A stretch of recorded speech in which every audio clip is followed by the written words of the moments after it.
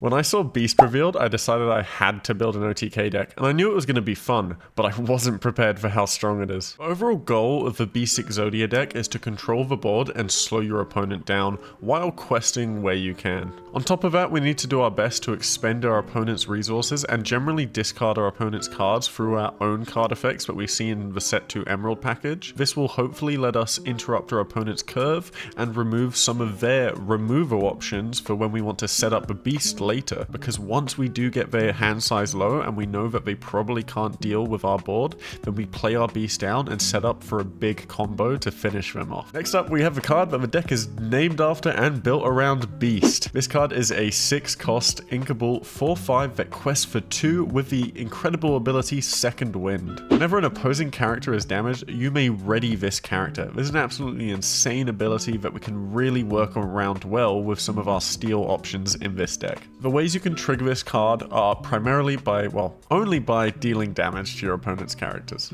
You can do this in multiple ways. You can do it through challenging with Beast or with your own characters. You can do it through pinging, so maybe you have a Hans that quests, throwing 1 damage here and there, or you can use AoE based damage removal, which will also trigger Beast. This leaves us tons of options to have a massive turn where Beast is re-readying itself and questing 2, 3, 4, 5 times for a ton of lore in one go. What's really crazy is that this effect also applies on your opponent's turn. So if you run a bodyguard character, when your opponent challenges the bodyguard character because it can't challenge your Beast without removing the bodyguard first, since it acts as a taunt, then after your opponent's character takes damage from the bodyguard character, the Beast will re-ready, thereby protecting itself from attack. This is the primary reason for including the free drop resist bodyguard character, the Prince. Next up, with the absolute juggernaut of a character from Set 1, the Big Tinkerbell. This card is probably going to jump up in price for Set 2, so make sure to pick up some copies while you can. And the reason is because it's a 6-cost inkable 4/5 that quests for 2, that's a shift 4 and carries not 1 but 2 abilities.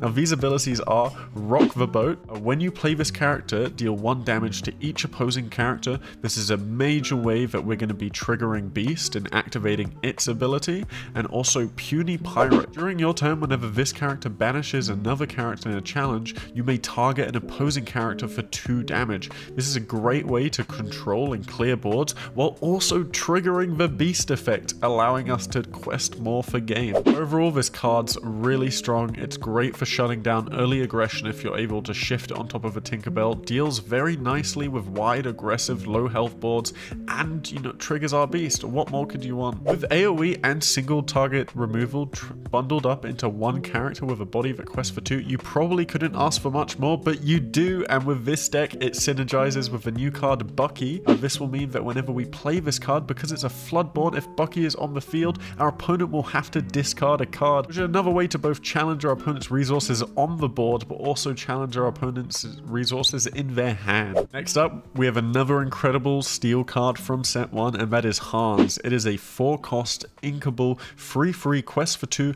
with the insane effect of Stage a Little Accident. This effect synergizes amazingly with our deck because whenever this character quests, you may target a chosen character and you may deal 1 damage to a chosen character. This is another way to trigger our Beast effect. Even without the Beast synergy, it's just a very solid ping for single target removal, which is why it was so good in Set 1 and will be even better in Set 2 in combination with Beast. The other synergy it has is with a new single target removal spell coming to Emerald in Set 2. And that new removal card coming in Set 2 to Emerald is the 3-cost inkable Ring the Bell with the absolutely nutty effect of banish any chosen damage character. This is obviously insane with the cards we've seen so far in this deck profile, and you will get very, very good use of it for single target removal for mainly high health characters, which Steel might have struggled to do before the introduction of this card. Aside from synergizing very well with Hans, this will also synergize with any of our cards that ping an opposing character for any amount of damage, be it Grab Your Sword or Tinkerbell. Honestly, this card has been sorely needed and will make Emerald Steel an absolutely monster of a control deck. Now, it just wouldn't be a Steel control deck without Grab Your Sword. Despite being uninkable, the 5-cost song card will still be absolutely insane, even with the Set 2 power levels.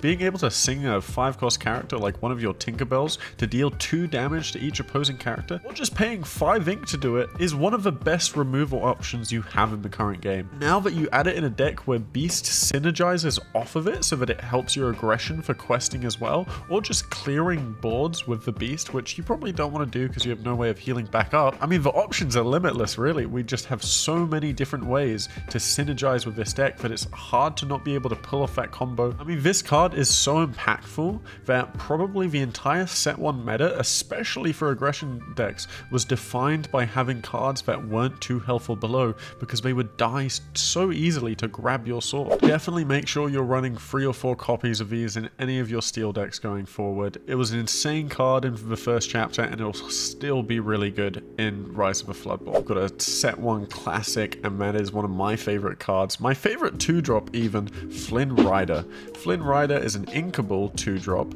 that is a 1/2, which isn't a great stat line, but it quests for 2 and has the ability, Here Comes the Smolder. Whenever this character is challenged, the challenging player chooses and discards a card. We have tons of ways to synergize with this in our deck, but without that synergy, forcing your opponent to discard a card to deal with your threatening quest 2 character is just very, very, very strong. This card's effect pairs amazingly with being able to follow up with a new card in set 2, King John, on turn 3. Prince John is a free cost, uninkable 1/2 that quests for 2.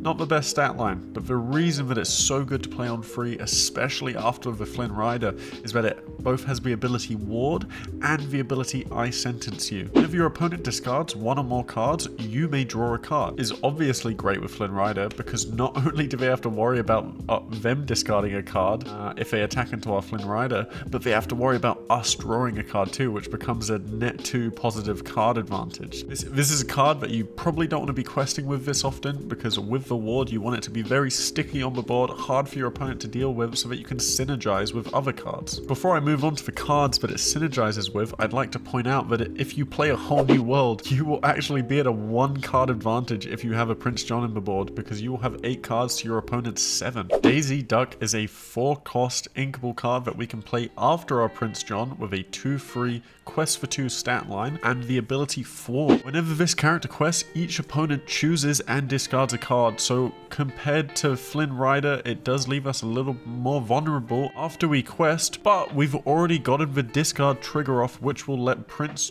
John trigger, allowing us to draw 1 more card for again a net 2 positive card advantage.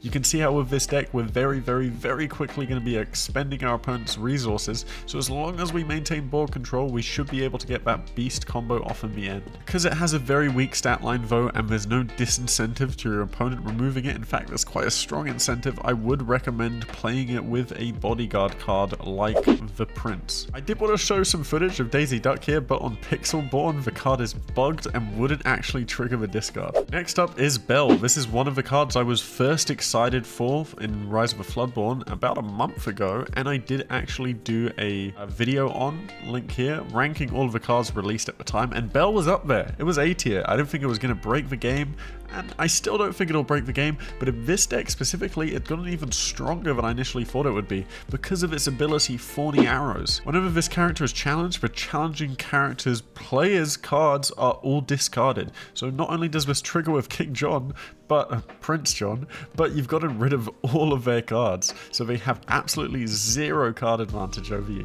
The only downside to this is that it makes it harder to play Whole New World because you'll be giving your opponent resources back. It is a 5-cost uninkable free that quests for free, so while it does have a very weak stat line, the ability that really hurts your opponent if they challenge it should more effectively dissuade them from challenging into you. So the only way they can reasonably remove the card is if they already have no cards in their hand, or if they use a removal spell. And because it's a Floodborn, if we have Bucky out on the board, we will once again be able to force our opponent to discard a card when we play it, which is just, you know, the nice cherry on the cake. A really, really strong and fun synergy to keep in mind is that John Silver from set 1 does give your opponent's character Reckless, which can force your opponent into challenging the vulnerable Belle, which means they have to discard their whole hand, which is absolutely a busted interaction, especially into aggro lists. John Silver is a much beloved card of mine from set 1 and is very, very good in this deck. It's mainly there to counter aggro, but also for the Belle interaction I just mentioned.